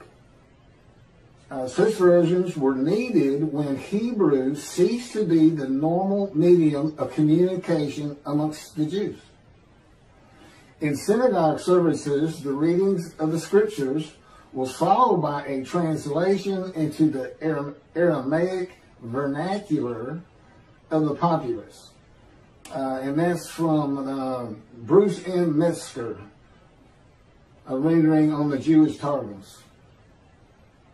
God says in 63 verse 3, I trod at a vintage alone of the peoples, that's the Jewish people, no man was with me. That's how you know he comes with a Gentile. He's got to have his Moses, his visible representation, speaking and writing his words.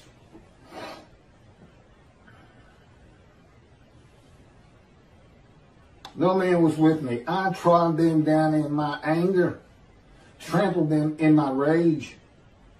Their lifeblood bespattered my garments, and all my clothing was stained.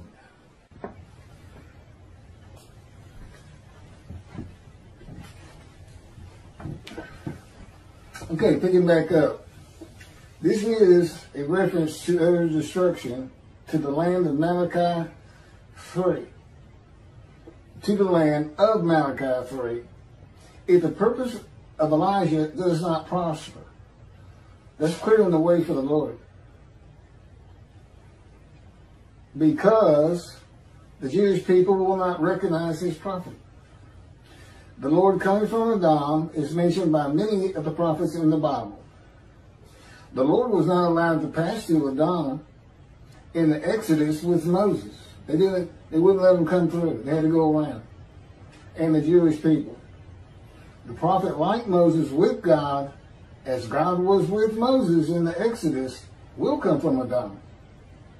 The Christian world, or the Jewish people, none are with God.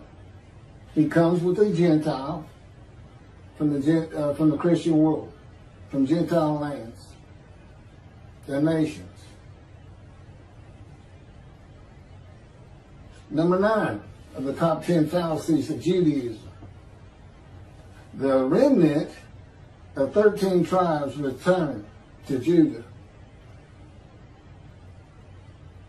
The Talmud talks of 10 lost tribes, and Judaism teaches that today. There were no lost tribes. All you got to do is just read Nehemiah and Ezra. They make it clear. That's what the Scripture says. Scripture says all 13 tribes. There's 12 tribes who were allotted lands of the Promised Land. But there's a 13th tribe, and that's the priestly tribe. And they weren't allotted lands. Isaiah 52 is an announcement of prophecy fulfilled. This is 52. And this isn't taught correctly either. A prophecy fulfilled in the return to Jerusalem and Judah of a remnant of all 13 tribes from the Assyria, Babylon, exile. It's not just Babylon. To build a second temple by decree of Cyrus of Persia, who of course was a Gentile. And he was a Moshiach, anointed one. He was anointed to build God's temple. And what he did, he said, I will release all the exiles of Assyria and Babylon. And by decree, he told them to go to Jerusalem, if you desire, and rebuild God's house.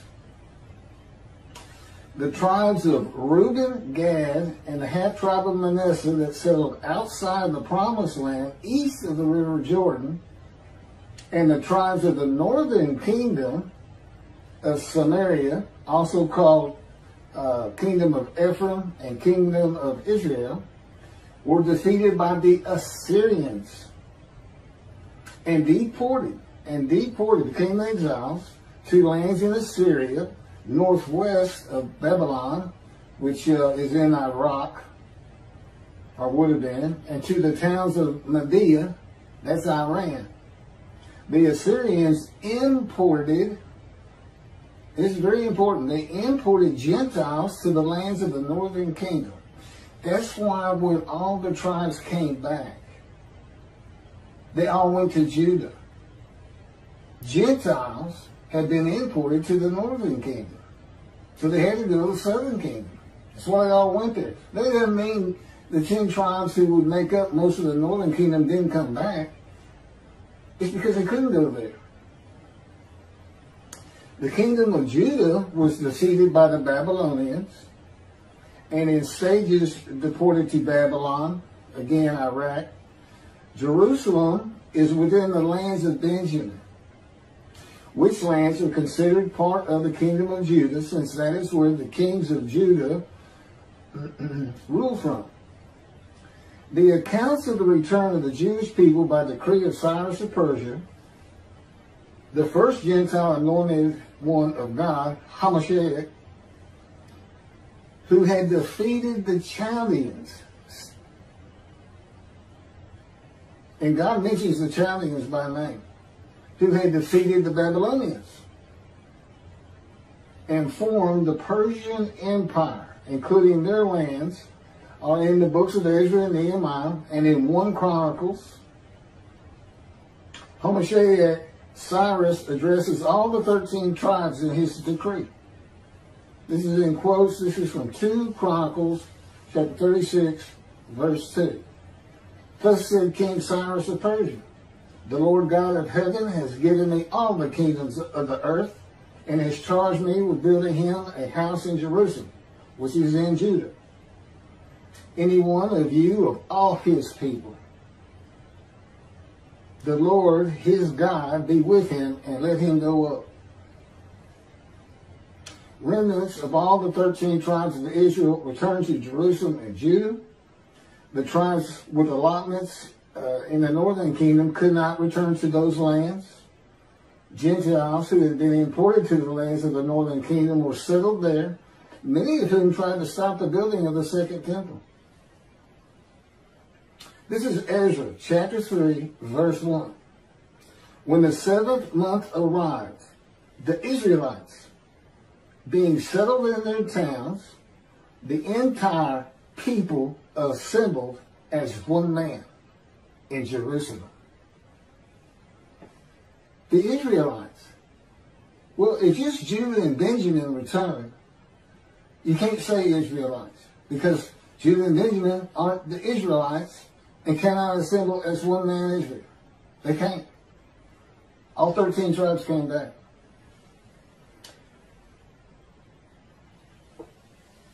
When the people Israel gather as one man, it is all 12 tribes and of the Levites.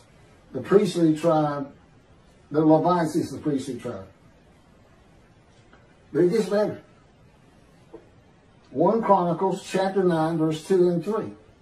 The first to settle, and basically the tribes who had been in the northern kingdom, they had to go get land and settle their own homes and towns in Judah. And that would include Benjamin. The first to settle in their towns on their property were Israelites, priests, Levites, and temple servants, while some of the Judaites and some of the Benjamites and some of the Ephraimites and some of the Manassesites settled in Jerusalem. Well, right there, you can't say 10 lost tribes, because it says Manasseh and Ephraim came back. They make it eight tribes lost, 4 came back. But even more importantly is this: Ephraim and Manasseh were not lost tribes, as many believe from writings outside of the Hebrew Bible. It is said in writings by sages and rabbis that 10 of the 12 tribes of Israel became lost and did not return to Judah to build a second temple. There never were lost tribes.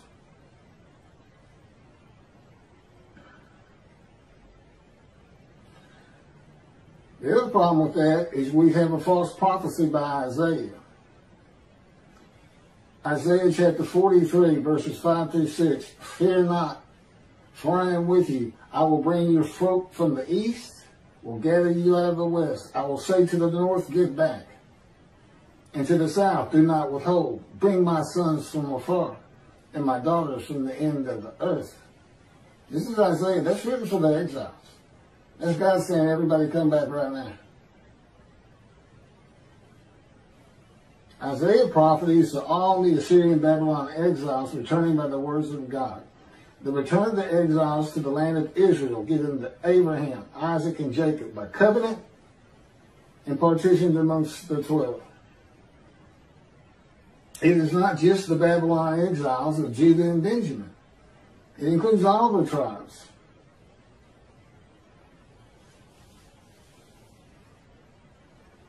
In Isaiah chapter 43, God says, verse 14, Thus said the Lord your Redeemer, the Holy One of Israel, For your sake I send to Babylon, I will bring down all her bars, and the Chaldeans shall raise their voice in lamentation.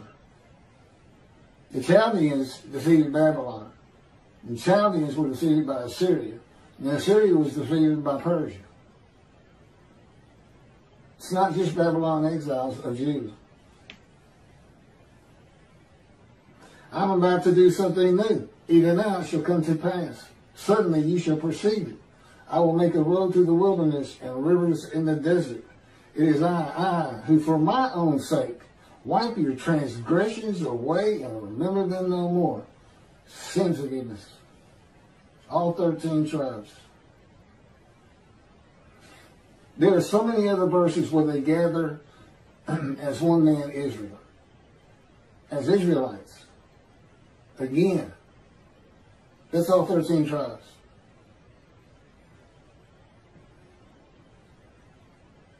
And of course, this account in Isaiah is repeated in the book of Jeremiah for the Jewish people of the dispersal of the Roman Jewish revolts to return and the land blooms again and the ruined cities and Jerusalem are rebuilt. God's prophecy of a time to come that also includes sin forgiveness.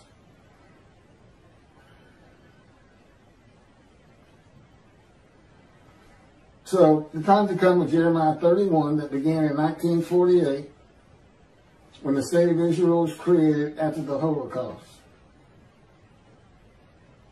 You know, Toby Singer says the Jewish people as one man, were made a guilt offering under the laws of Leviticus. But he only uses as his example the 6 million who were murdered in the Holocaust. It's not all the people. I mean, again, his reasoning defies the imagination for such an intelligent man. A man with so much information, but his ability to reason is brought into extreme suspicion in his analysis of Isaiah 53:10. And as far as I'm concerned, his truthfulness. Because I can't believe he believes these things he's writing. It makes absolutely no sense. All of a sudden he believes God is a God of human sacrifice. I mean, he's acknowledging to the Christians, okay, you're probably right. Or you could be right. Since our God does accept human sacrifice. But the bottom line is, that's not all the people of Israel. You can't say Isaiah 53 is all of the people assembled as the man Israel, unless you got all of them. Okay, the final of the top 10 fallacies of Judaism. Okay, the Spirit of God alighting upon God's servant David makes him the anointed one. That's what Moshiach means. Anointed one. Ha means the, so you can say Ha-Moshiach, the anointed one. Okay? But it doesn't say anointed to do what? What's he anointed for? God's anointment is not with oil. The anointment is with spirit. When the spirit alights upon you and enters you, that's the anointment. And God is in his spirit. But to do what?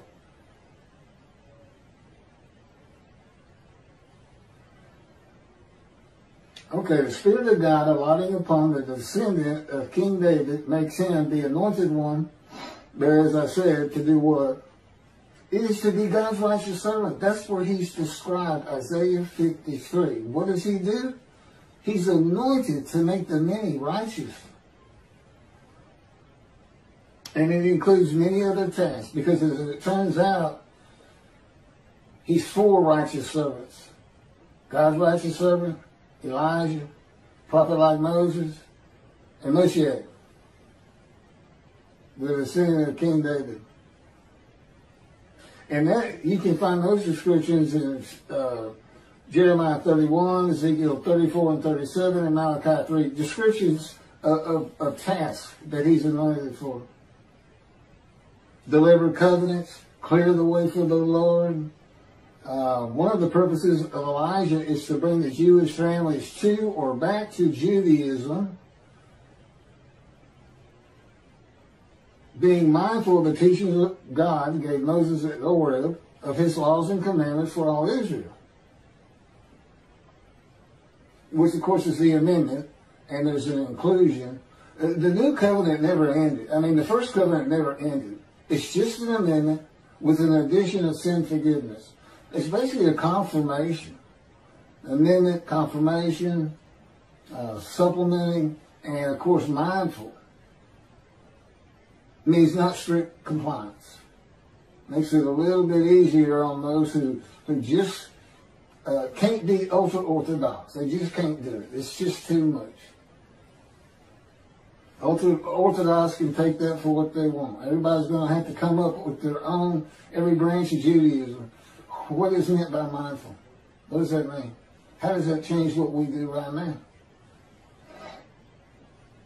It's an affirmation and confirmation by declaration of God that he is the God of the Jewish people, and the Jewish people are his chosen of all the earth.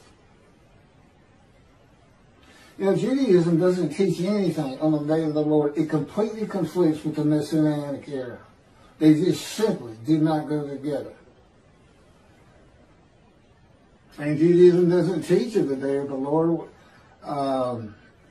or even, they don't even know that prophets are men and divine beings, because they don't recognize the Holy Spirit as a person.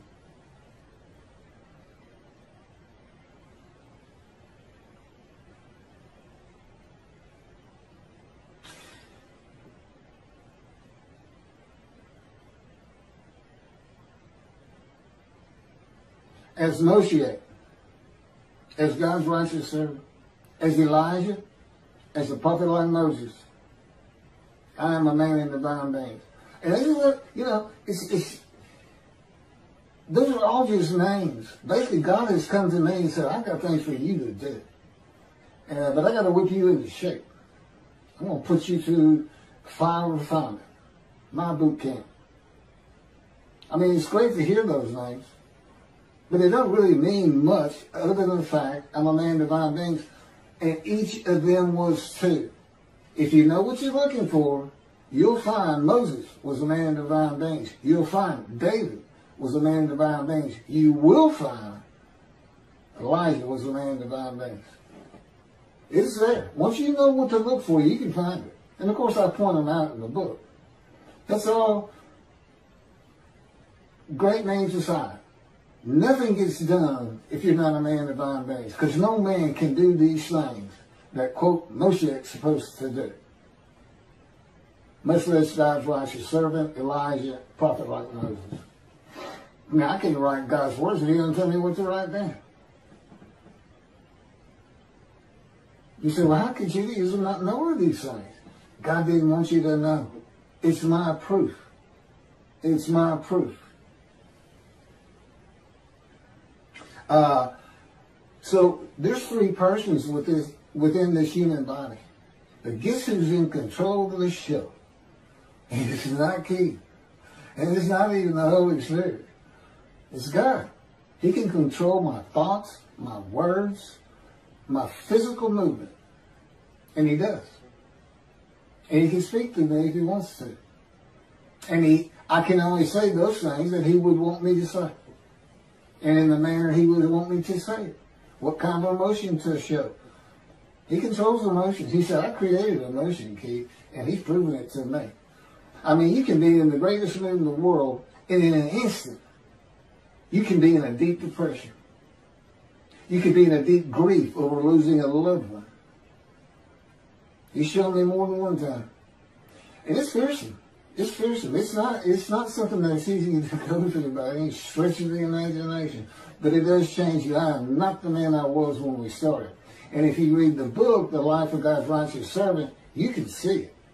You can see what my life was until I was age 50.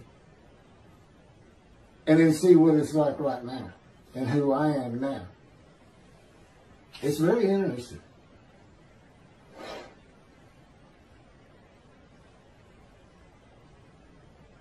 And as I said, if you're not a man in divine beings, it's the only way any man could perform the task of the four righteous servants. It's the only way. Great names, fun to say it. I'm David. I'm Elijah. I'm talking about Moses. I'm God's righteous servant. The important one is, I'm a man in divine beings. And God's been doing it. He did it throughout the Hebrew Bible. His Spirit alights upon you. He enters you. And then you can hear God speak because God is in his Spirit. Well, that's the top 10. That's not all of them, by the way. That's just the top 10. I bet I could come up with another 10.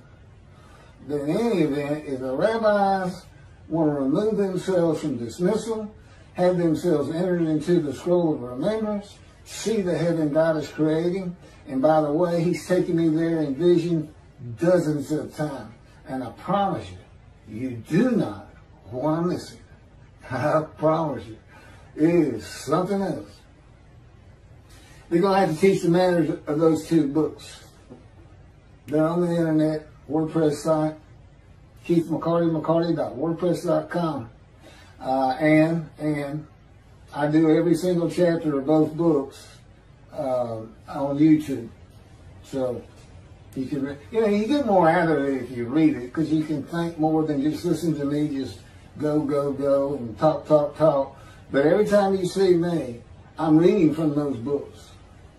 I'm reading from those books. Thank you very much for listening.